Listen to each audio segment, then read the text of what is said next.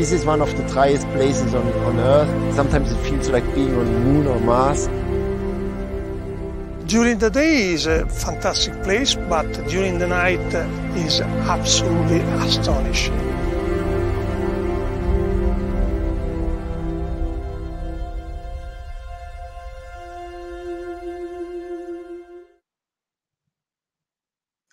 Hi everybody, welcome back to this journey through the extreme universe. I'm Alba Fernandez Barral. I'm the Outreach and Education Coordinator of the CTA Observatory. And today, in this third stop of our journey, we have a very interesting topic. We're going to talk about the energetic cosmic rays, and to do so, we have our mission commander, Alexander. But first, let me remind you, if you have any questions during the webinar, or if you want to already share with us where you're watching us from, I saw already people saying they are watching us from France and Brazil. Please go to our Facebook and YouTube, leave a comment there. As you know, as usual, we are going to have a question and answer session at the very end of the event. We are going to pick some of those questions and Alexander will try to answer them. And with this, let me already invite Alexander to join me. Hi, Alexander, how are you? Hi, fine. Thanks for being here today. Yes. So let me introduce you for those who doesn't know you. Alexander is a staff researcher at the CNRS, at the Montpellier Universe and Particles Laboratory in the south of France. He's a member of the CEST collaboration and also member of the CTA consortium. And his main field of research is more on the theoretical part. He works on the cosmic ray acceleration and transport in our own galaxy and also in the modeling of the gamma ray emission from cosmic sources. So with this, Alexander, thanks again for being here and all yours. Thank you, Alba. So, hello, everyone. So this is the third stop for this journey through extreme universe, and this stop is about cosmic rays and star-forming regions. So what can we see with this Cherenkov telescope array? So my name is, as Alba told you, as Alexandre Marcowith. I'm working in the Laboratory of Universe and Particle of Montpellier. You can see my email address below. So if just in case you have a further question, don't hesitate to send it to me afterward. So cosmic rays. So usually when I'm doing some outreach talk, I like to put, let's say, a kind of summary. So you have the talk in one slide, and then eventually you can leave if you want after this slide. So which tend to summarize the problem I would like to discuss with you tonight. So cosmic rays. So we may ask a couple of basic questions. So what are cosmic rays? So the answer is that they are mostly protons, so let's say subnuclear particles moving at speeds which are very close to the speed of light. So we say that they are relativistics. I may use this work all along the talk, so I define it here. So relativistics, that means that particles are moving close to the speed of light, and that can be described by the special relativity theory of Albert Einstein, which was uncovered in the 1905. So when cosmic rays have been discovered, they have been discovered, in fact, a few years later by Victor Hess in 1912. And for long, they were mostly thought to come from our sun. And actually, most of the cosmic rays are produced by our sun. And it is really a real difficulty because of radiation hazard for astronauts which want to go to Mars. This is a real problem to solve. But a fraction of these particles are at higher energies are coming from the deep space in our galaxy, and exactly we don't still know where they are coming from exactly. still a bit of mystery of modern astrophysics. But as you will see, massive stars are the main suspects of cosmic rays accelerators or sources. So one way to answer where they are coming from is through gamma rays. And so just a few words about gamma rays. So gamma rays, it's high frequency light, or it's very energetic photons. So just come back on the electromagnetic spectrum that you may have seen this several times already, just to make things more precise. Here is displayed this electromagnetic spectrum in terms of the frequency. So from left you have radio, and then as you are going toward right, you are going through microwave, infrared, and then the visible window, which is a very teeny part of the electromagnetic spectrum, and then you have ultraviolet, violet, and X-rays, and at the edge of this spectrum, you have gamma rays. So gamma rays are extremely energetic and at a very high frequency. And in fact, they are in astrophysics, they are produced by cosmic rays. This is why there is a strong connection between the two cosmic rays and gamma rays. So again, don't mix up these two rays. So you have a cosmic ray, which are subnuclear particles, and gamma rays, which are electromagnetic radiation or photons, if you prefer to think in terms of particles. So these are particles of different nature. Okay, so once we have defined this everything, let's move to a brief history of cosmic ray research. So in fact, it was that we had some hints about cosmic rays for long. We have before the Victor S discovery. We can go back to the late 18th century when Charles de Coulomb, which is a well-known French physicist, discovered that is electroscopes. That is an instrument which is helps to calculate the charge you have, the electric charge. Naturally, this charge, when he charged the electroscope, so on the here you have a charge electroscope, so the two leaves are repel each other because you have the same charge on both sides. And then he put this electroscope in a room, and then after some time he find that it is discharged, and it was for him quite isolated. So there is an action of the air in discharging this electroscope, and he was wondering why. And this was later confirmed by the well-renowned physicists like Faraday and Crookes. Then, by the end of the 19th century, there have been, you should know, the discovery of radioactivity, so where matter is emitting radiation. And actually, if you put some radioactive element nearby an electroscope, it will also naturally discharge. And so people also know at that stage that, in fact, that because air is carrying radiation, and which provoke this discharge. But okay, so where are these radiation coming from? What is from Earth crust or from space?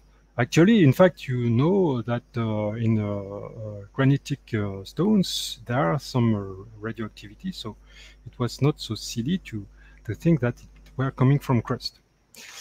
So, and the idea of Victor S to test this question was to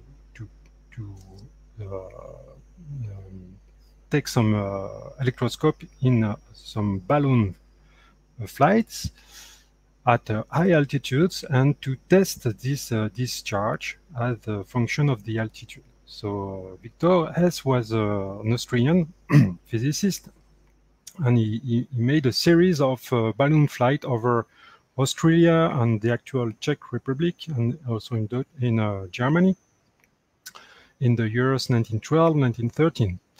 So with a balloon above 5,000 meters with an unbark electroscope, and he evaluates the time for the electroscope to get discharged as a function of the altitude, and he found that in fact this intensity of the radiation was increasing with the altitude. So he found the answer that the radiation were coming from space.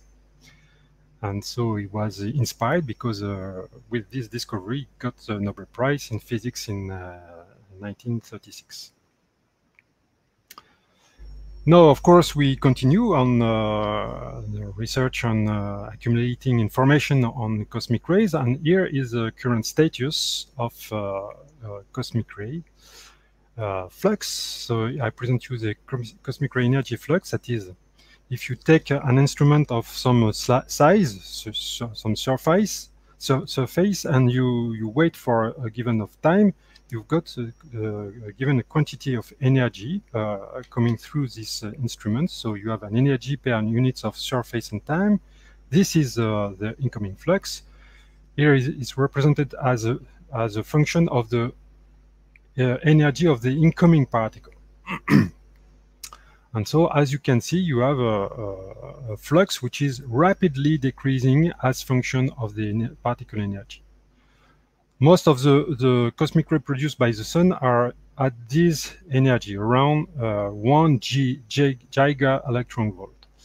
And then most of all cosmic rays are at higher energy, are coming from the deeper space.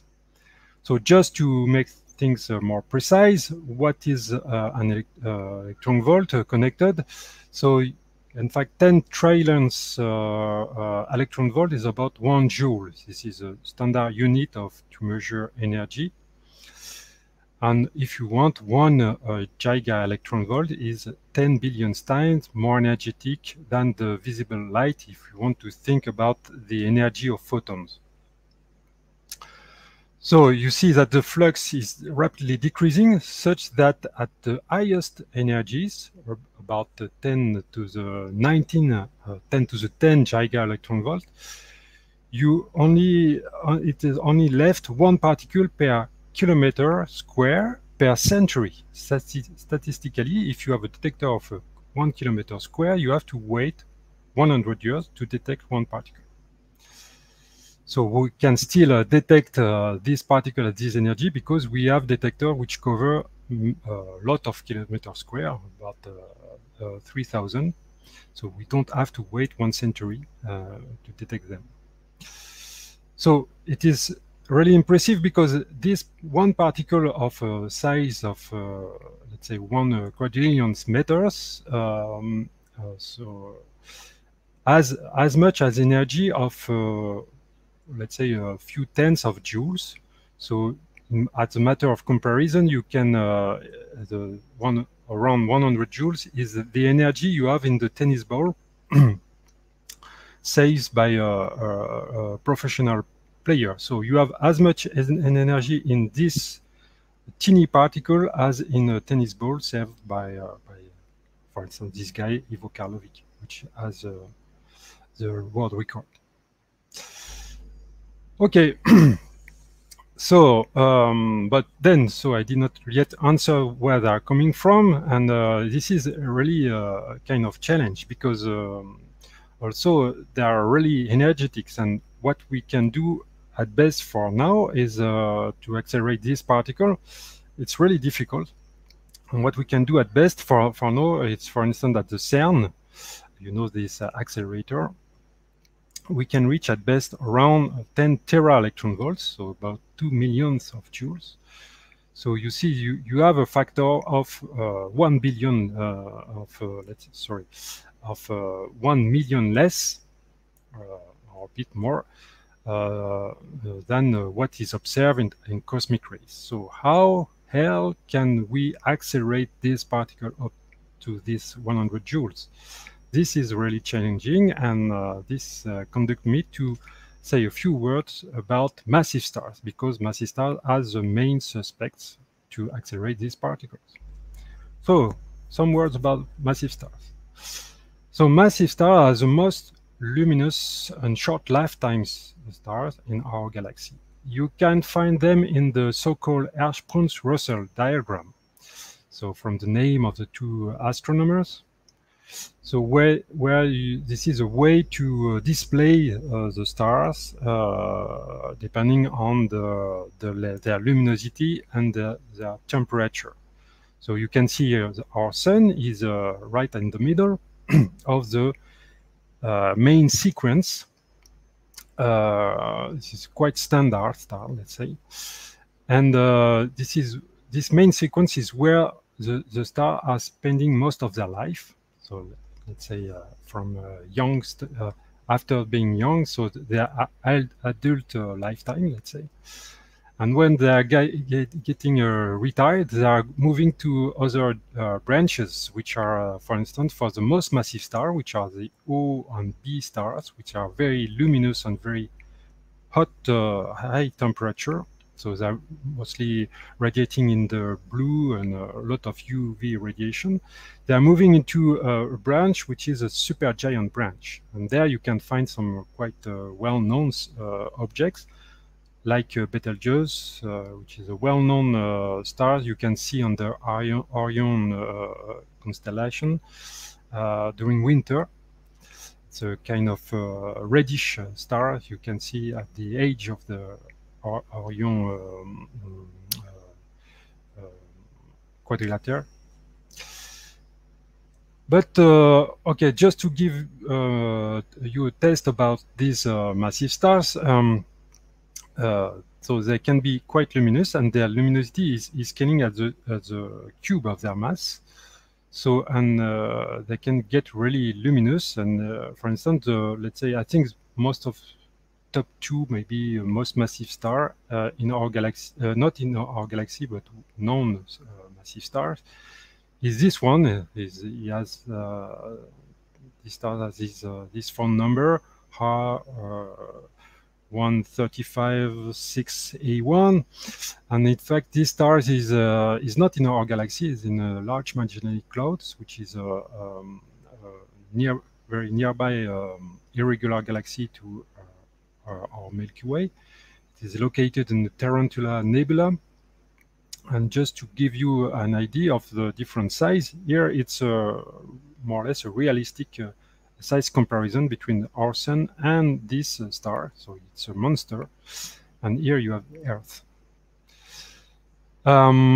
So this star is about 225 solar masses, and it's at a distance of Magellanic Clouds. So just to keep in mind that 1 solar mass is huge of matter. It's about 10 to the billion of tons, and the solar luminosity is about the same, but in watts. Okay, so sorry. Okay, massive star cluster. So the point of massive stars is that they have some kind of gregarious instinct that they do not like to be isolated. So of course it's a joke. It's just the way they are formed from the matter in the interstellar medium through the gravitational collapse. They form at the center of the cloud, which is subject to this gravitational collapse, in a way which is not yet fully understood. But usually, so they form in groups, and they form those what we call massive star clusters. And here you have an example. So still this Tarantula Nebula in the Large Magellanic Cloud, and so the star I described previously is at the center of this on this cluster here. And you see that this cluster of stars have a strong impact over the interstellar medium. Like it can carve some holes in the interstellar medium through the strong, powerful winds you have inside. And so you have a strong effect of UV radiation, which produce some impact in the environment. So you have the kind of bubbles which are created here by this massive star radiation. This is a Chandra image. It's not light. It's a false color. It's X-rays, in fact. So most, as I told you, most of these massive stars are in cluster, about 60% to be more exact. And so, as I told you, massive stars have a short lifetime, and they end as spectacular events, which are named as supernovae. So, so supernovae explosion. So massive stars with mass greater than 8 solar masses produce supernovae. So, which are what is a supernova? It's a spectacular explosion where a lot of mass, typically about 1 solar masses, is expelled by a shock wave which is moving through the star from the deep inside of the star through the envelope of the star and expel the matter of the star in the interstellar medium. Here you have an example, and so of such events. I don't know if you can see here the supernova appearing in this nearby galaxy, but the luminosity at the peak of the supernova is not ridiculously smaller than the luminosity of the whole galaxy. Here you just have to look at the blue curve, which is the supernova produced by the massive star. You have another type of supernova, but I have no time to go through. So after the explosion, supernova, at the heart of this supernova, you have a compact object is formed, either a neutron star or a black hole, depending on the initial mass of the star, and also other parameters. Then another site where you can find a lot of massive stars, sorry, again, it's moving too fast, is a starburst galaxies. Starburst galaxies, in fact, is a phase of galaxy evolution where you have a kind of, for some period, you have a bursting of star formation. So actually, in our galaxy converts about 2-3 solar mass per year as stars. So from the matter in the interstellar medium, you take in whole galaxy about, let's say, 2 solar masses of interstellar matter is converted per year in our galaxy as star. In starburst galaxy, you can have a factor, can be a factor 50 higher. So it's a really a huge difference where you have a lot of star forming. And so one consequence of this is that you form more massive stars, and then you have more supernova explosion in these starburst galaxies. This is why these starburst galaxies are of our interest. And for instance, you can have up to 30 supernova in this galaxy per century. Actually, in our Milky Way, we have typically factor 10 less, about 3 supernova per century. So here is an example of such a starburst galaxy. So the well-known Messier 82 galaxy, which is here is from H alpha.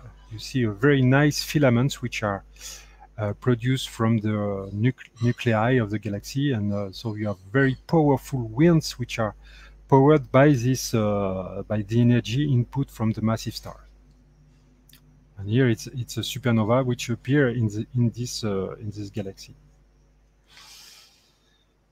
Okay, so let's come back to cosmic rays. So the links between massive star and cosmic rays.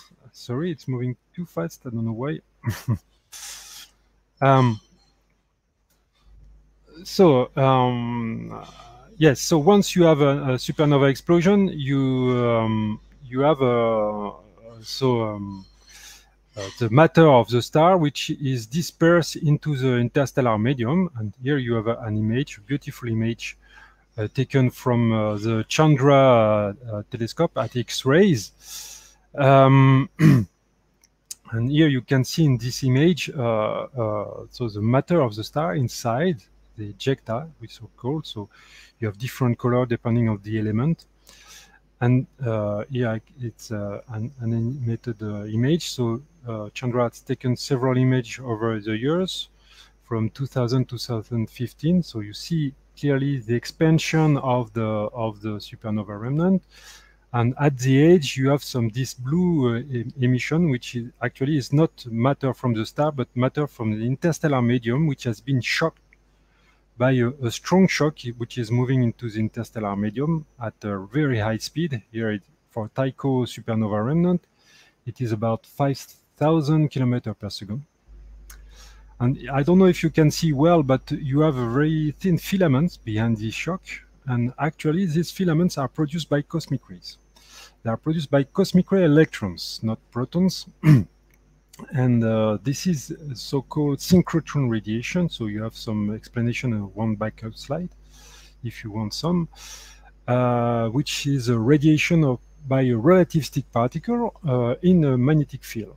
And from this, the size of this filament, we can deduce the amplitude of the magnetic field behind the shock. And what is found from this side is that, in fact, actually, the magnetic field is strongly amplified at the shock, and this is likely very connected to the acceleration of cosmic rays. So we have strong hints that cosmic rays are produced in these supernova remnants. Another ways to probe this is to go through gamma rays. Because as you see here, we only see the radiation from electrons, not from protons. And gamma rays can help to see the radiation from protons. So this is the most abundant population in the cosmic ray. Okay.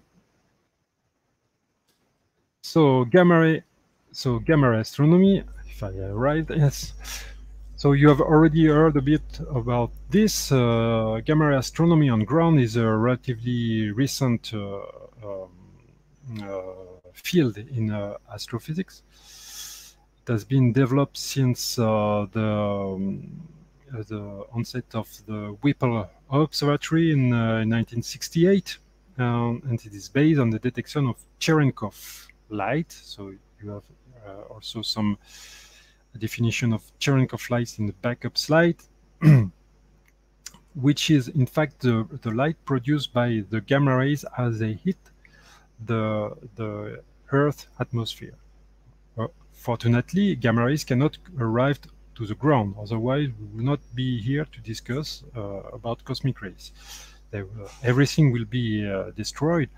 And so while cosmic rays reach the Earth atmosphere, they produce some secondary particles which themselves radiate this Cherenkov radiation, which is in the, let's say, in the blue range of visible light. And the idea then is to have a large deflector. So here you have in red what you got from the emission from the gamma rays. So these gamma rays and this secondary particle produce a Cherenkov light, which is reflected in these mirrors, which then goes back to the camera, which is here, which converts the signal of light into electrons, so into electricity. And let's say so it helps to reconstruct an image of this so-called showers of radiation in the atmosphere on the camera. So here it's a pixelized camera, and you have different pixels and the form of the gamma emission. From the size of it, you can reconstruct the energy of the primary gamma ray. And so the first detection was done by the Whipple Observatory in Arizona, and they detect in the Crab Nebula in the late 80s. This Crab Nebula is in fact associated with supernova explosion, which occurred in 1054. So gamma rays and cosmic ray and massive stars. Now, of course, we did not wait for CTA to observe this cosmic ray source. There are some already ongoing instruments which are taking data, which are basically these three: S, MAGIC, and Veritas. S in Namibia, MAGIC in Canary Islands, and Veritas in Arizona. Sorry. And so we have already some gamma ray emission from these objects. But as you see, the definition, let's say, of the gamma ray emission is not as good as at other wavelengths. So it's less detailed. It's more blurred. This is because of we do not have much photons, and also because of the technology itself. But whatever, this is enough to investigate the cosmic ray acceleration in these objects. And here I show you three types of example. Here are the gamma ray supernova remnants. So most of the well-known historical supernova remnants in our galaxy, so the supernova remnant which has been observed during the history, reported from Chinese astronomy and then European astronomy, have been detected with gamma rays, to the exception of one. Then we have gamma rays from this Messier 82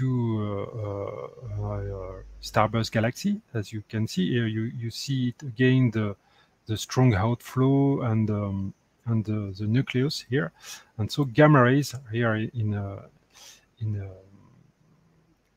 in green has been detected by Hess collaboration. And finally, here you can see also detection from a massive star cluster in our galaxy, which is called Vestalon 2. Here, the image in background is not from gamma ray astronomy; it's from Spitzer satellite, so sensitive in the infrared. And in the white contours, you can see the gamma ray emission. So the contours is like contour of a similar altitude on the map. It connects the point with similar flux. And so at the center, you have the stronger flux. And so gamma rays are produced by these cosmic rays through different channels, which is in back of 3 slides, which is a bit more technical. So I come back on this if you have any question. Just a few words about Cherenkov telescope array. Of course, you already know this, but so this is the next generation of Cherenkov telescope, which get installed in the 2 sites. So in the Canary Islands, on the site of the MAGIC telescope, and another one in the Paraná, Chile, nearby other instruments you have in the for Europeans 1000 Observatory. So here you have 3 types of we'll have 3 types of telescope: large, medium size, and small size. And of course, simultaneous detection by several telescopes. You can do some image. You can reconstruct the same shower or emission from the secondaries by the gamma rays on the camera. Those you have different images, and then you can have a better reconstruction of the primary gamma ray energy and direction. This is a so-called stereoscopic system. So what can we learn with about cosmic ray and gamma rays with CTAs? Unfortunately, this is an ongoing work, so I cannot show you any plot or any figure. But so I can say you a few words about this in 1 or 2 minutes. So what we should expect first of all is, of course, confirm the previous detection with more accuracy, because CTA will be more sensitive. So we will have more accurate data, let's say. So a better understanding of the source energetic physics. Then what we can do is, if I can go back to, let's say, this one. What we can do is to, for extended source like a massive star cluster, what you can do is to do some rings at different distance from the cluster center.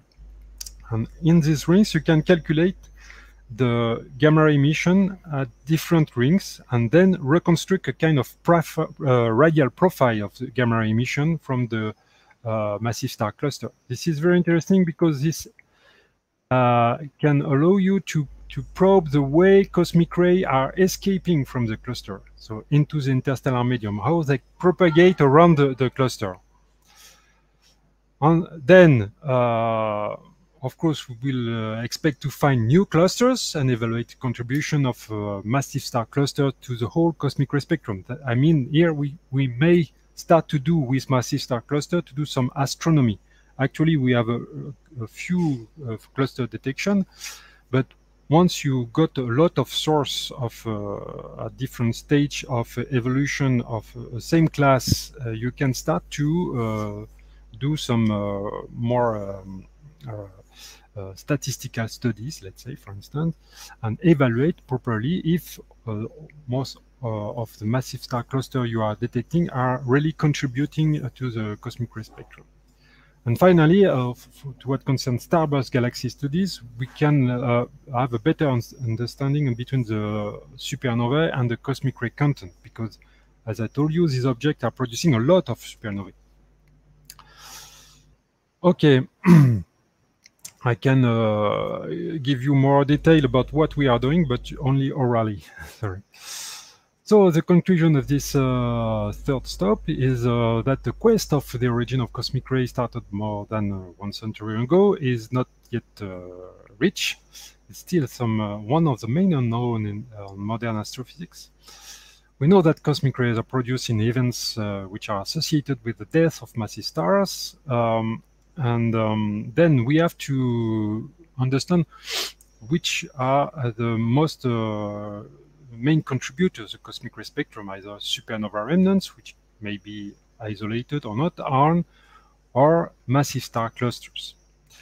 And so the technique of the gamma ray detection by the Cherenkov telescope array, it enters as in a new age, a very highly sensitive instrument with the Cherenkov telescope array.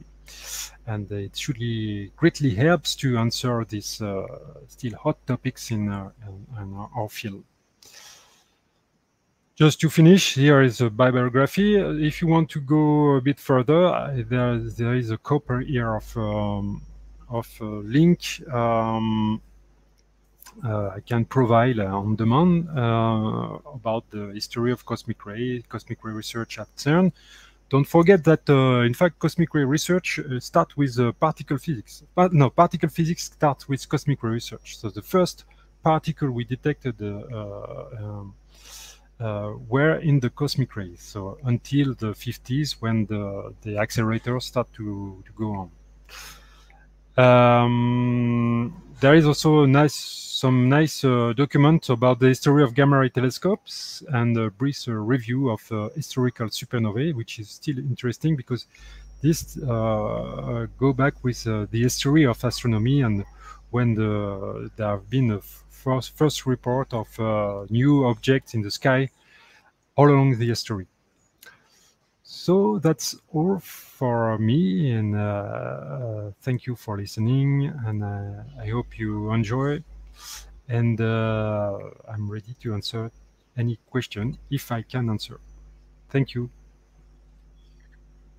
Thanks a lot, Alexander, for this very complete and interesting webinar. Love not only the science part, but also the historical part.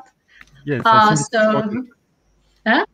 I think it's important to know about history, because this is what how you learn how a field can grow and understand how ideas are progressing. Yeah, absolutely. And actually, as you mentioned during the webinar, this is a very young field. So it's important to talk about it and the discoveries that reach us to the point we are right now. So let's start with the question and answer session.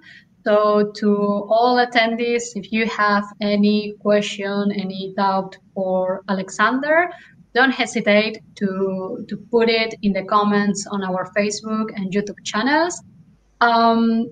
Right now, at least until I go live, I didn't see anything, any comments, but let me actually ask you myself one comment, Alexander, because I got curious.